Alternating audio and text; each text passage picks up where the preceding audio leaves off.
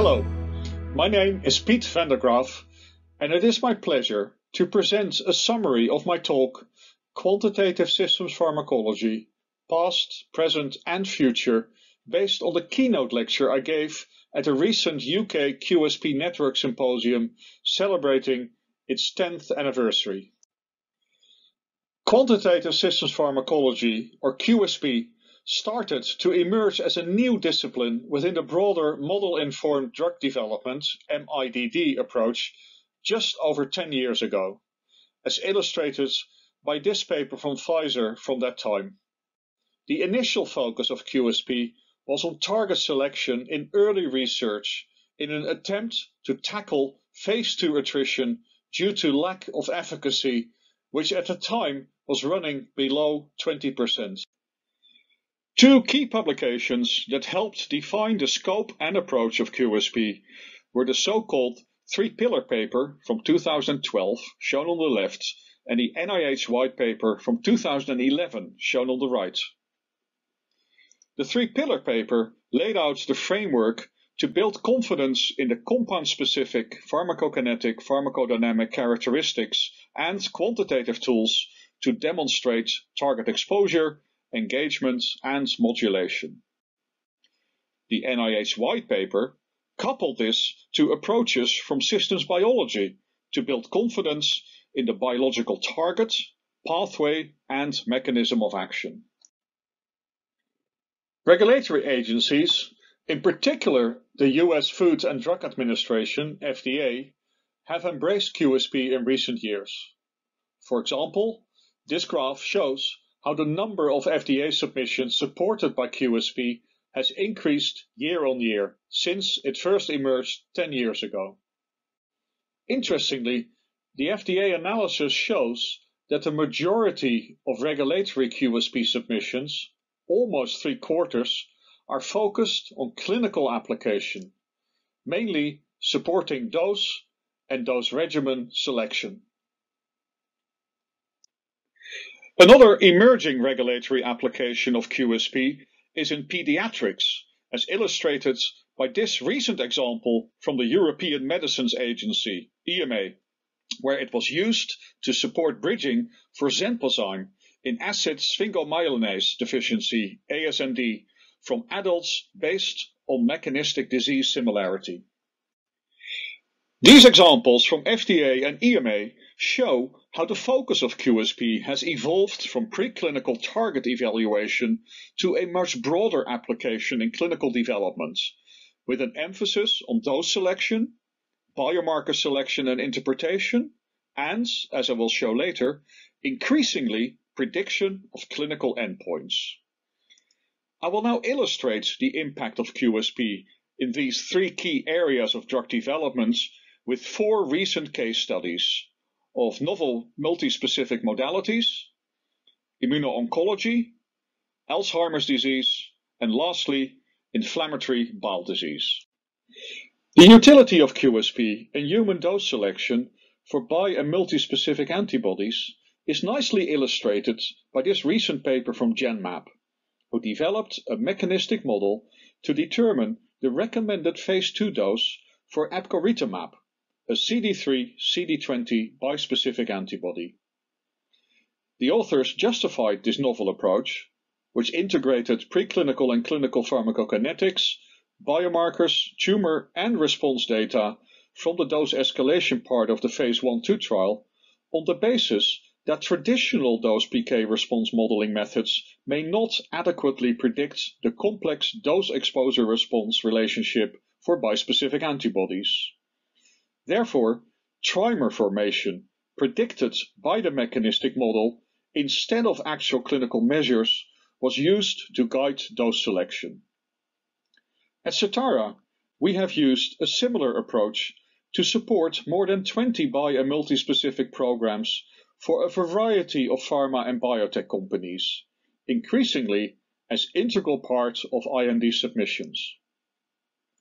In a recent case study, following successful submission of an IND supported by our QSP model, our client fed back to us that 6 months earlier they had submitted a similar IND without a QSP model, and that due to the QSP model, they could start 2 dose levels higher in the first-in-human study. A similar example from a collaboration with another company will be presented at the American Society of Hematology ASH annual meeting later this year. We are now increasingly using a very similar approach for another rapidly growing class of novel modalities, targeted protein degraders, which are now starting to enter clinical development. The second key application of QSP I highlighted earlier is selection and interpretation of biomarkers. One disease area where we are seeing rapid adoption of a QSP-informed biomarker approach is in oncology. Various analyses, exemplified by these 2 papers, have shown that the probability of success in oncology, which is amongst the lowest across therapeutic areas, can be increased significantly, up to 5-fold, by the use of biomarkers. Arguably, the main catalyst is FDA's Project Optimus, which aims to reform dose optimization and selection in early clinical development, which we and others believe will rely heavily on the use of biomarkers. A key question, therefore, is how to select and validate biomarkers in a timely manner such that they can be applied with confidence for decision-making in early oncology dose-finding studies. This has been a main focus of the Immuno-Oncology IO QSP Consortium, which Certara established in 2017 and has now involved 8 major pharma companies and well over 100 multidisciplinary scientists and clinicians. The consortium has been developing the IO simulator, which is the industry-leading QSP platform for IO drug development. The IO simulator can be applied in a modular manner to address key questions at different stages of drug discovery and development, including the selection of biomarkers, as I will show in the next slide. The IO simulator can simulate time course profiles of some 15 endogenous cytokines in tumor and plasma for mono and combination therapies in virtual trials comprising a large number of individual virtual patients. We can map these biomarker profiles onto the actual clinical responses for each virtual patient, as shown here for IL-12 as biomarker and the sum of target lesion diameters, SLD, as clinical endpoints, displayed in the usual waterfall plots. The SLD outcome for this virtual trial was calibrated with the actual data from the Keynote pembrolizumab clinical trial. And what you can see is that if we map the QSP model predicted IL-12 levels in plasma onto this, we start to see a clear separation between the responders and non-responders at approximately 3 months. This suggests that plasma IL-12 can be used as a predictive biomarker and early indicator of clinical response. We have done a similar analysis for many other potential biomarkers and recently presented these results to FDA, who appear to share our enthusiasm for this novel approach and also our view that QSP can be a key enabler for Project Optimus. In summary, Project Optimus aims to improve dose optimization and dose selection in early oncology development. Biomarkers will have to play a key role in this new paradigm, and QSP is ideally placed to guide biomarker selection and link these to dose predictions in a learn and confirm manner. Besides IO, we have developed QSP platform models for various other therapeutic areas and diseases over many years at Certara. Our Alzheimer's disease platform provides another recent, compelling case study how QSP can identify biomarkers to predict outcomes ahead of actual clinical data being available. As described in this paper, we published together with our pharma partner Eisai. Briefly, in a similar manner, as we were able to link IL-12 to clinical outcomes in the previous case study in IO, we applied our Alzheimer model, which is based on a detailed description of amyloid aggregation in brain, to address the question if lecanemab's unique pharmacological profile was sufficient basis to expect a better clinical outcome compared to the many amyloid antibodies that had failed previously.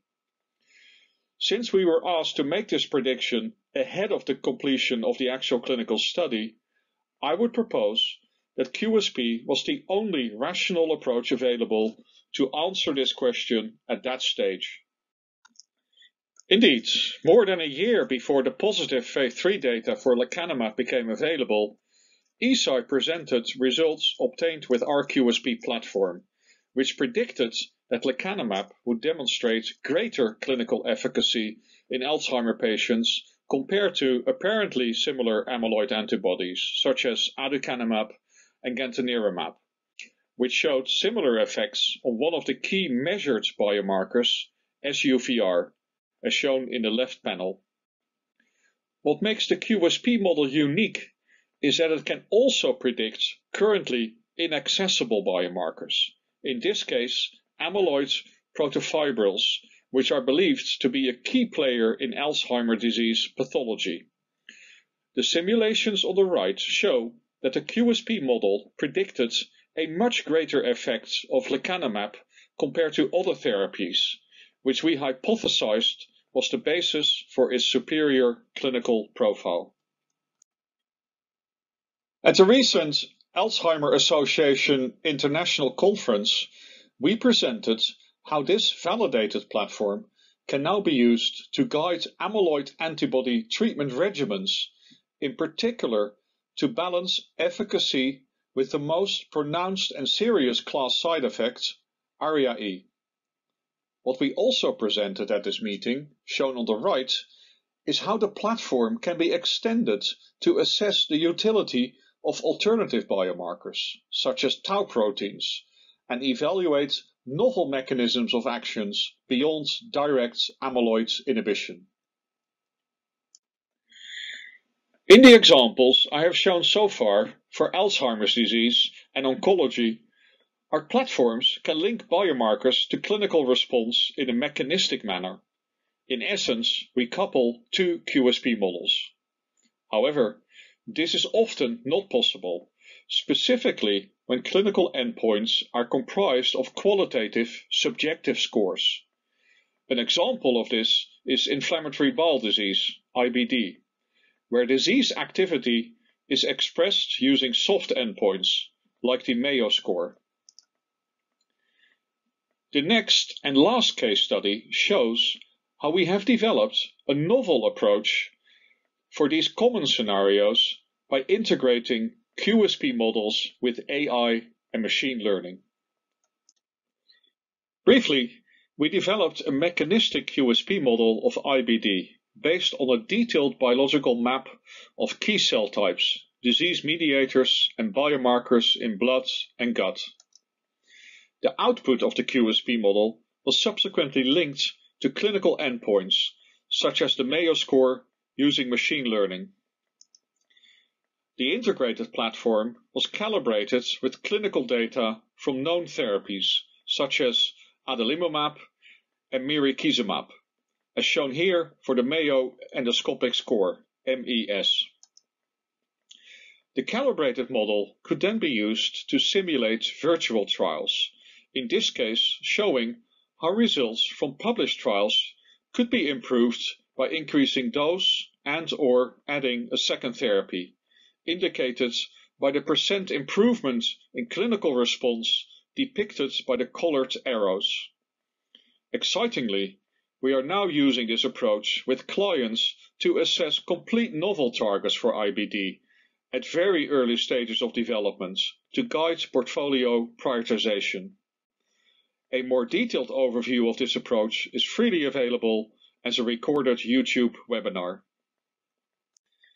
We are now expanding this novel approach to other therapeutic areas and diseases, leveraging our existing QSP platforms, Certara's new state-of-the-art layer AI platform, and our proprietary Codex database, which contains curated clinical studies for some 60 diseases. This is what the integrated AI QSP platform looks like, combining our technology at the level of data sources, where the Codex database can of course be enriched by internal company data, integration, and visualization and analytics. The seamless integration of QSP models into this platform is achieved through our newly developed QSP Designer software. QSP Designer is described in detail in this recent publication, and I would like to highlight 3 features which capture main trends in the field in general. QSP as a collaborative discipline involving a variety of stakeholders, reusability of models, and thirdly, integration of QSP with physiologically based pharmacokinetics, PBPK. With regards to the first point, QSP Designer is an example of a software with an intuitive graphical interface that allows for close and continuous involvement of non-modelers, such as biologists and clinicians, in model building and development. The second feature, model reusability, addresses a common concern that the longer-term return on investment in developing QSP models and the ability to reuse and develop them over time could be dependent on the choice of a particular software or coding language, in particular since there is currently no commonly agreed single standard. QSP Designer addresses this by allowing export of models to a variety of popular coding languages, the list of which is regularly reviewed and updated. Such a feature also facilitates regulatory submissions of QSP models, which, as I discussed earlier, is becoming more common. Lastly, a recent trend we have observed is that companies are increasingly looking to couple QSP and PBPK models, which can now be achieved in a seamless manner within the Simcyp Designer platform. In summary, in this brief overview, I have covered the emergence and evolution of QSP in the past 10 years, a period in which we have witnessed a remarkable growth of the discipline, and QSP has now become an integral part of model-informed drug development to guide decision-making. With the evolution of QSP as a discipline, we have seen a shift towards clinical application, and I foresee that this trend will continue with the most recent developments around integration of QSP with AI and machine learning approaches. Today, I've only had time to discuss a few case studies in oncology, Alzheimer's and inflammatory bowel disease. But as you can see here, we have developed similar QSP platforms for numerous other diseases, pathways and modalities. And please feel free to contact me or any of my Certara colleagues in case you would like to discuss how QSP could support your programs.